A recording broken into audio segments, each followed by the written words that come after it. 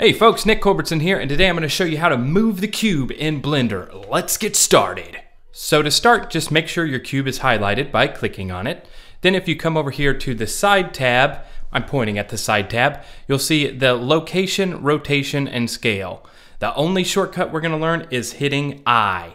Push I, as you have all of those highlighted, and that will set your keyframe down here on the bottom for the location, rotation, and scale.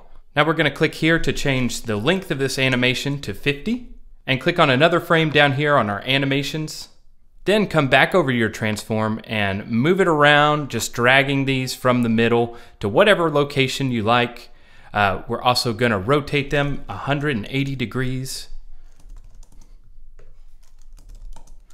And change the scale to 0.5, 0.5, 0.5, 0.5. Okay, then while you have these highlighted, just hit I, highlight the rotation, I, and I. Aye, sir. Then we'll come back down to our timeline and move to the 50th frame. And you can actually drag and highlight the first frame of the animation and paste it, and it'll bring you the same animation on that frame. But I want to change my rotation to 360 degrees. That way it looks like it's doing a full turn. All right, now press I one last time and hit spacebar.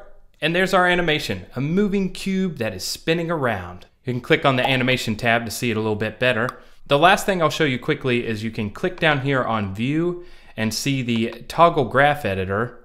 And from here you can drag all those points around to make something totally wicked looking.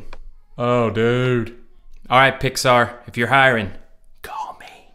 Now you know everything I know in Blender. Thanks for watching, and I'll see you cube movers next time. 2-minute video.